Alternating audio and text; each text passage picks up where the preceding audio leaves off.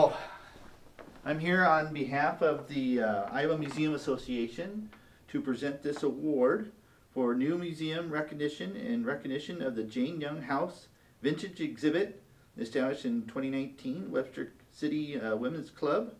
And so on behalf of Iowa Museum Association, thank you for everything that you've done for the museum world. So well, thank you, Well, Aaron. thank yeah, you. thank you. And thanks to IMA for everything that they've given us. Well, good. We And we're appreciate always it very much. well, and the Iowa Museum Association is here for small museums, medium and large museums throughout the state of Iowa, and we act as a resource for the area. So if you have any questions or anything, just let us know, and we try to help solve them. So I'll kind of get out of the shot here, Okay. and then give you guys a moment there. And if you want to say anything else special, this is the time. All right. Well, thank you.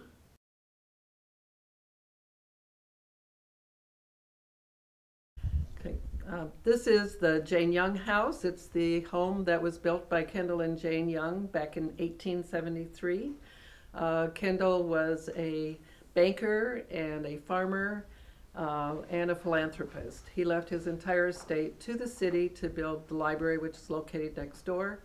And this home is now in the care of the Women's Club and has been since 1923, so almost for 100 years the Women's Club has been taking care of this lovely house. And this is where we hold our meetings. It's also open to the public for rental for different kinds of social functions like showers and receptions and recitals. And we're just really, really happy that we can share it with the community and with other people throughout the state. And we've had a lot of visitors from out of state as well. We just developed, well actually over the years, the Women's Club collected a lot of hats and clothing from its members. And when we started looking at those in 2018, we thought there's some real treasures here that need to be shared with the public. And so that was sort of the genesis of us developing the vintage clothing exhibit that is upstairs on the second floor.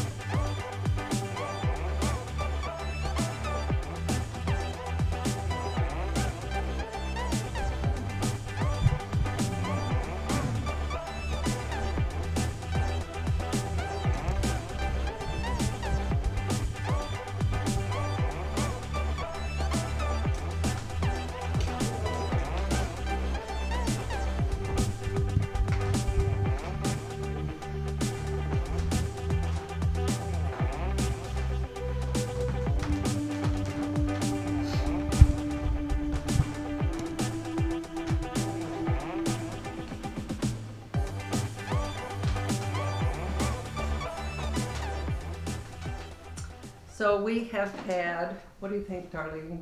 How many different displays? Oh gosh, 8 or 9 probably. The first year we were open, we were so excited to show everybody how much stuff we had. So I think we flipped the rooms 5 times. Okay. And that's a committee of 4. Yeah. Yeah, and so we did this one in early February and thought, well, it'll just stay there till August. Okay. Well, it's going to be here a little while. Yeah. We only had one day when the public could come in and see it. Oh. Well, Yeah, so it's and that's kind of, sad. you know, and at the Blandon, for our permanent collection, I cycle it every year Mhm. out. And now it's going to be up for 2 years because I want people to see it. And Yeah, right, So- right. So this is the tea party or the lawn party, and all of these dresses are part of our collection, and the hats and the furniture for the most part. Are the fixtures original? The except for the fixture in there, This is the only one, is new, a replacement yeah. Okay. from downstairs. Otherwise, they were all rewired and polished up and, Yeah, yeah, they're, and LED bulbs put in. yeah, and that's a But good we saving. put mini splits in each of the rooms. Okay, Because when we visited at Iowa State with the Department of Historical Clothing, mm-hmm, she said, you know, the temperature and the humidity are really what's important. yeah, And all of these garments, like we had over 200 hats and over 200 clothing items. mm-hmm, They've been up here through cold and heat and humidity. So we're really very proud of how well they've been preserved yeah. in spite of themselves. No, it's a great way to control each space too, Yeah. because Yeah. in these old homes, heat can fluctuate room by room, Right. and so I And think this is then, a great. They all have to be, there has to be some drainage Yeah, as the humidity yeah, comes out. But one interesting part about the house are the curved walls. mm-hmm, That takes a little bit of extra money when you're building something like that. yeah, exactly. And Kendall Young was the richest man in town, and so his Hmm. house needed to indicate that. Yeah, so. show it off. Yep. Yeah, yep, definitely. Yep. Well, let's go ahead and continue on. I'll just Okay. kind of follow you here. So the exhibit in this room right now is like kind of like grandma's kitchen. And so we start with the house dress look and the aprons, which no upstanding housewife would have been without. And the old kitchen dinette kind of set. There's some interesting garments, like this one is made out of the tablecloth. Oh, nice. And then, obviously, most of the clothing was either made at home or by a seamstress, a professional seamstress. So we've got the old sewing machine set up, Mm-hmm. the old ironing board, and a lot of the kind of kitchen equipment that you would have probably had in those days. Yeah. But the floors, this room had carpet in it, but otherwise the rest were hardwood. Hmm. And they're white oak, Oh, and they really cleaned up very nice. yeah. The Youngs had no children, so the floors really didn't get a lot of abuse. Yeah. And at one time there was radiator heat up here, Okay. and so that left some damage on the floor, which they were able to fix. And then you're gonna have to like cover your eyes because now you're in the underworld.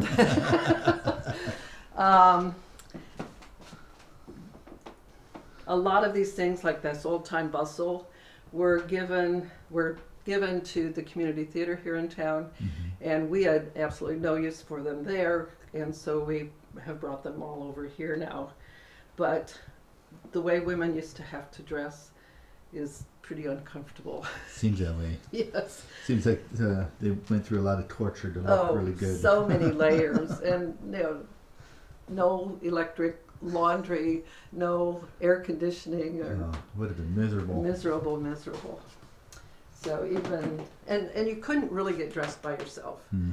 You had to have somebody help you lace up the deal. The corsets and The stuff, corset, I Yeah. couldn't think of the word. Corsets and everything. And everything would seem like it was white. Hmm. Lots of lace, like hand crocheted or tatted Mhm. lace trims.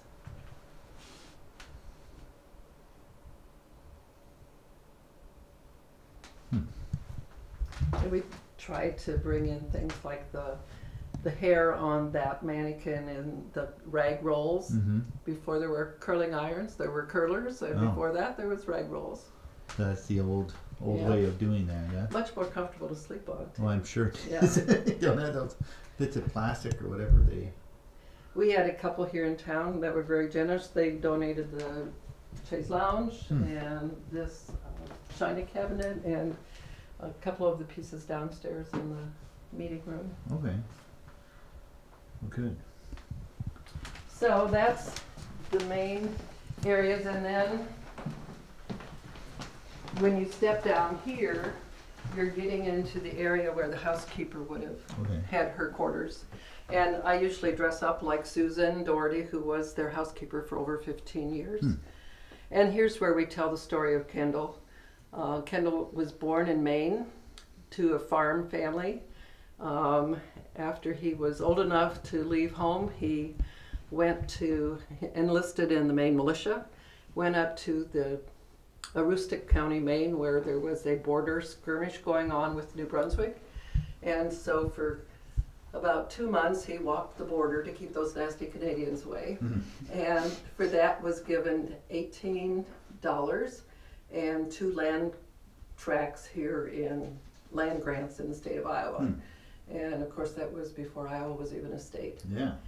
Then, of course, growing up on the coast of Maine, he went to sea, and he went as a seaman. He also went as a fisherman.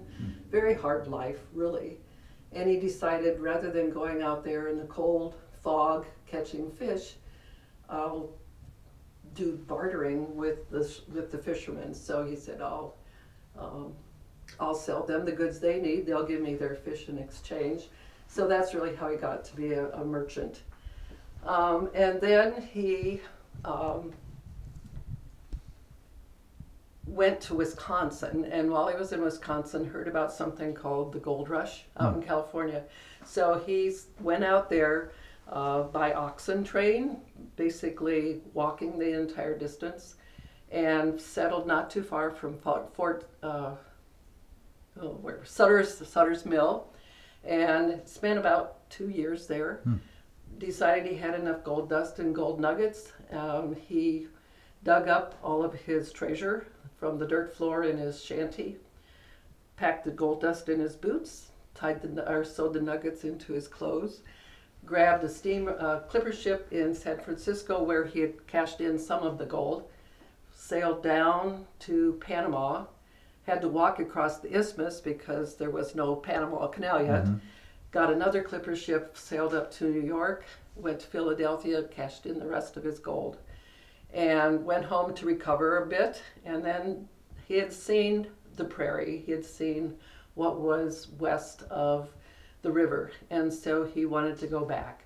And he went to Illinois, where he met a good friend who was a friend for the rest of his life, who actually moved here too and lived across the street. And then he said, well, I've got some land in Iowa, let's go check that out. So they went to what was Kossuth County area, tried to get a town started, and as he was traveling back and forth to Iowa City to convince settlers to move west, he would pass through Webster City and stay at the Wilson House Hotel. And that's where Jane Underdown was working, and that's where he and Jane met. After they weren't able to establish a town that could be the county seat of Kossuth County, they then came to check out the land here, and they stayed here. He started as a mercantile, and then developed the bank, the first bank in town, and continued to buy farmland. And it's that farmland today that still supports our library. So he and Jane lived in another house in town for 15 years and then built this one. And they were here for 15 years. Jane's health was not real good. She had Bright's disease. So the doctors recommended that she go to the sanitarium in Battle Creek. And that was like a very nice health spa for the rich and almost rich. And so she spent the last 15 years of her life there. And Kendall stayed here working. And then when his health failed, he also went to Battle Creek. He was there about 6 months before he passed away. Their bodies were brought back here when each of them died, and they're buried here. It was after Kendall died that they read his will and discovered that his entire estate was going to be left to the city to build a library. So we're very glad he ended up in Webster City. Yeah, Yes, definitely. yes. That's really kind of a great It's story. a great story. Yeah. It's a great story. Yeah.